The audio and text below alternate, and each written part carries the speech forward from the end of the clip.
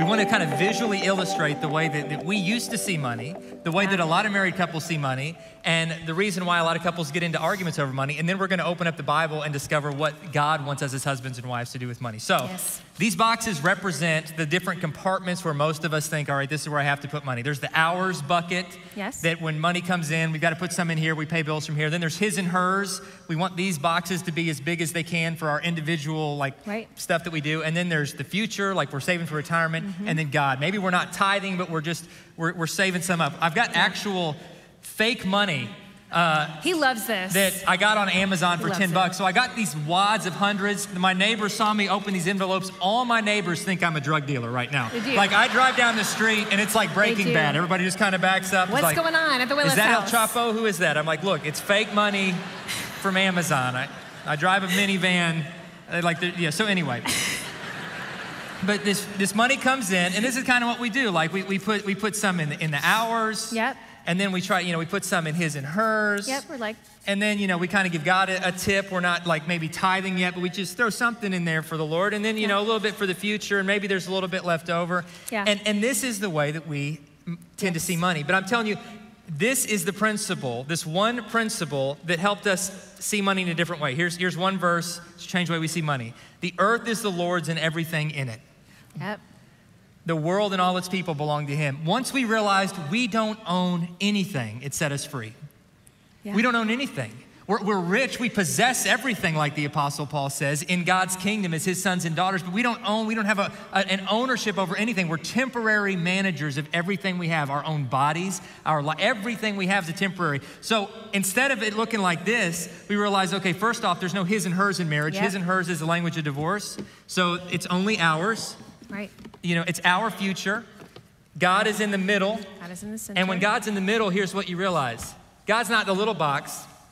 He's really the big box that every part of us goes within. It's all his. It starts with him. It ends with him. We're temporary managers. That's right. So yes. And that set us free. That one little thought that God, it's all yours. So how do you want us to manage your money? It's not our time, it's your time. How do you want us to manage our time, God? How do you want us to lead this family? All of it is something that you've entrusted to us. Help us be good stewards. It's so true. When we understand this, there's just going to be more peace in our marriage, because then you don't have this fight over who's bringing in more money. Because I think a lot of times couples have issues with finances because one spouse is making more money and they're like, I'm the breadwinner. I'm bringing home the bacon. I'm who pays for this house. I'm who pays for these food. And so you shouldn't have a say in this money. You don't make as much as me, or maybe you don't even make an income at all. Maybe you're staying home with the kids, or maybe you have an illness that prevents you from working. Maybe, whatever the scenario is, when we look at the money itself and we put the value on that money and say, well, that person's more important because they bring in more money, that's automatically going to put a couple against each other. And then that's where secrets come too, because sometimes, maybe both are managing their own funds they bring in and they don't really tell the spouse what's going on with their money, because they see it as their money. And it causes these fights and it causes secrets. I mean, I can't tell you how many times we've met with couples and they say, their marriage just isn't working, and we find out that there's like a secret stash of money just in case. And that's the kind of thinking that just leads to divorce, because it's like you have one foot in the door and one foot out the door, and you're not being honest about your finances. And then when you're not being honest about your finances and you're not talking through it, you start being dishonest about other things. And before you know it, you're getting further and further apart.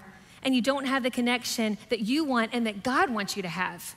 And so there can't be this dynamic where one spouse knows everything coming in and out of the finances and the other is completely in the dark.